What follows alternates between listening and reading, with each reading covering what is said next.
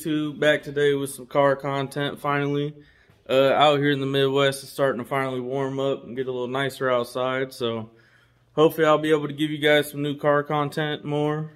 Today I'm going to be putting a new radio in my Monte Carlo, but that's not the highlight of today's video. I'm taking it down to my audio guy's house, which is who put in my Camaro seats from a 2012 to 15 Camaro.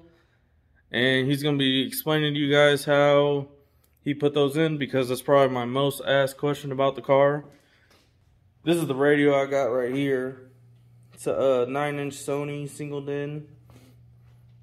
Apple CarPlay and everything. Give y'all a cold start of this bad boy. Give me 1 second while I set up.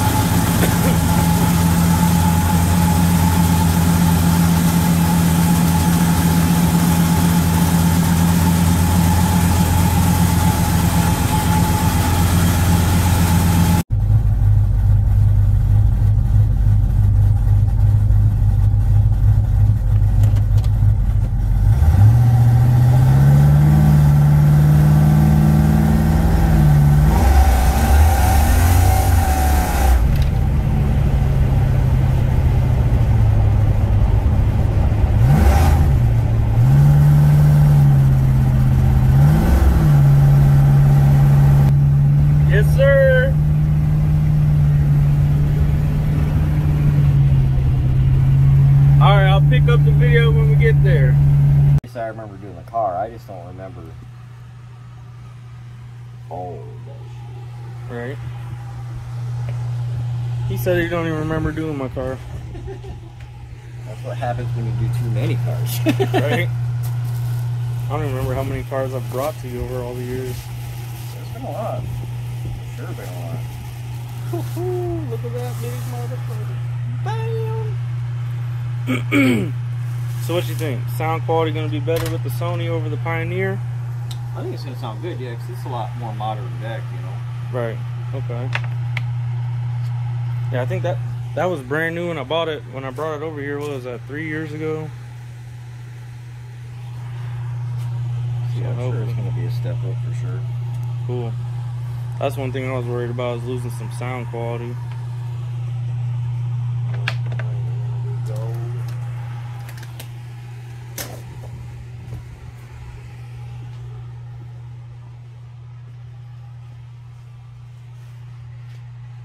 Woo!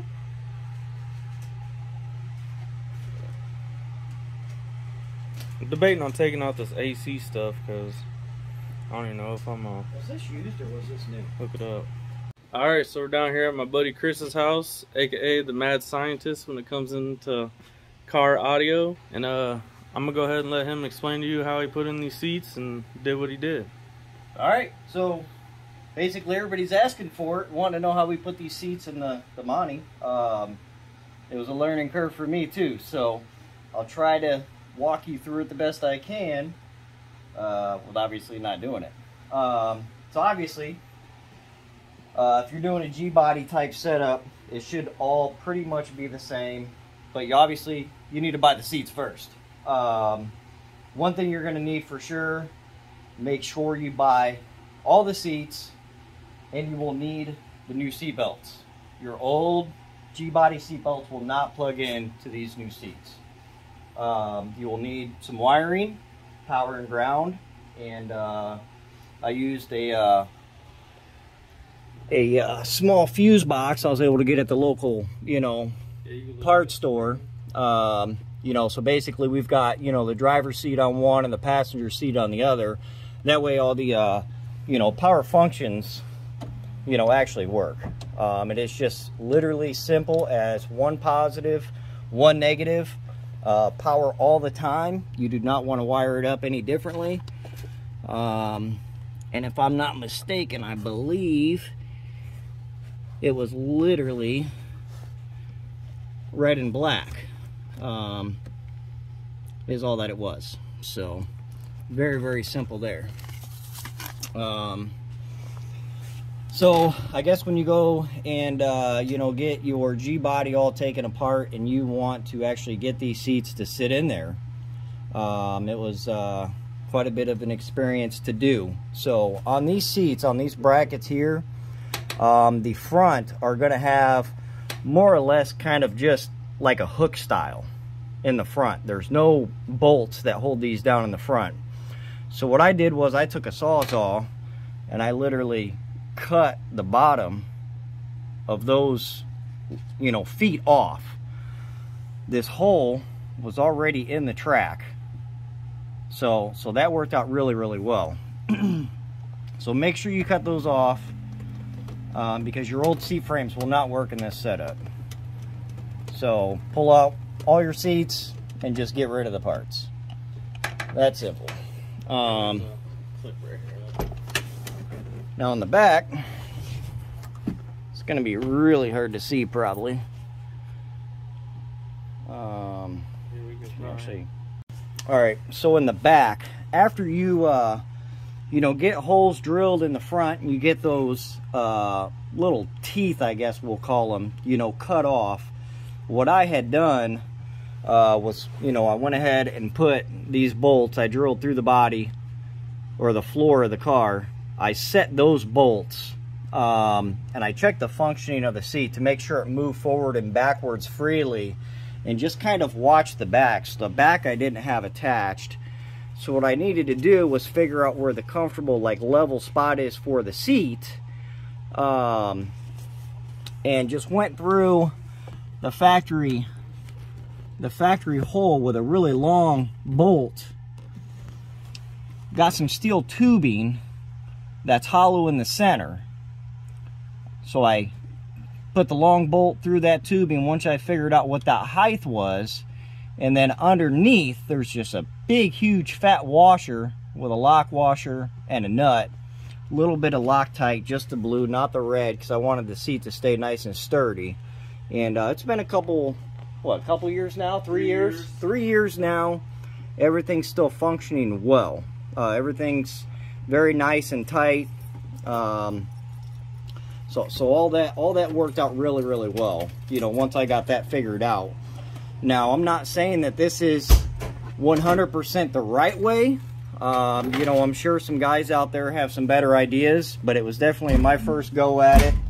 Knock on wood, everything is still very nice and tight, and everything works well. The seats function completely as they should. The back seat, that got a little more interesting to do. I will go ahead and I'll flip this light around so we can see a little better.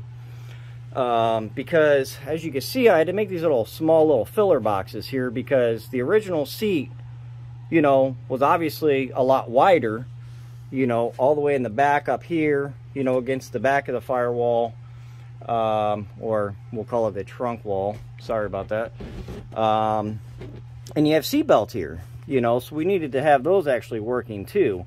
So I just went ahead and just made, just some wood, fillers here on the sides. The same in the back, and just wrapped everything in carpet. That all seemed to work out pretty well.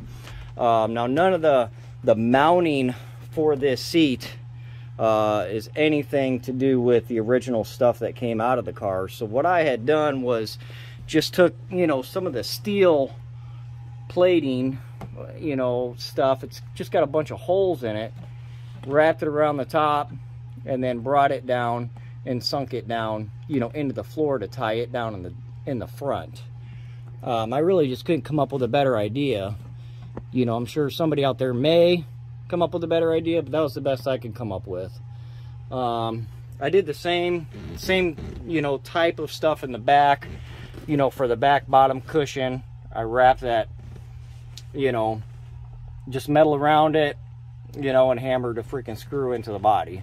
And same with the back seat. So once I got this in, then I set that in, then I went through the trunk and just did the same thing back there. It'd be obviously possibly hard to see, but all right guys, so we're gonna go ahead and show you what's going on here in the trunk area. So in the back, you know, where I mounted the seat in the back here,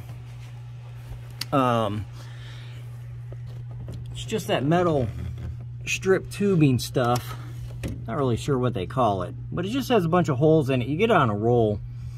I went ahead and just secured that through the back framing. I use like 1/2-inch screws and just drilled directly into the back of the seat because it's got like a really hard piece of plastic behind here.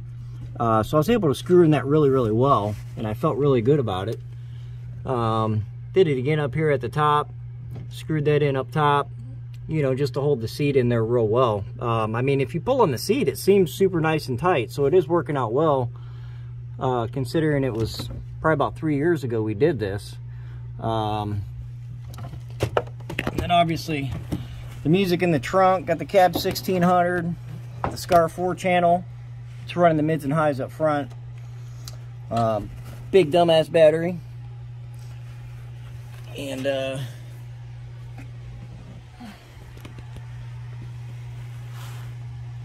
2 cab, 12-inch subs, ported box, side fire, tuned super low, so the box does look really big, but a lot of it's port. I think pretty much everything, you know, to do the seats in this car, material wise, ran somewhere around $100 or less, you know, because you just need to get a you know, probably a small roll. I used 12 gauge all copper wire, power and ground. Alright guys, so I'm going to end out the video here. The camera kept cutting off because its battery's about to die, so I'm going to go ahead and give you guys a couple more seconds to walk through what else we did today. The main reason I came here today was putting this radio for me. It's a Sony XAV 8000 or some yada yada like that. It's a 9-inch radio. It's got Android Auto, Apple CarPlay, all the goodies of the new stuff, and it just looks a lot better than the single din in here, and it actually fits near perfect in the center of this. And I don't use my AC or heat. None of that shit works, so it ain't bugging me to hide it. But yeah, thanks for watching. Subscribe, like, comment, let me know what you guys think, and I'll see you guys in another video.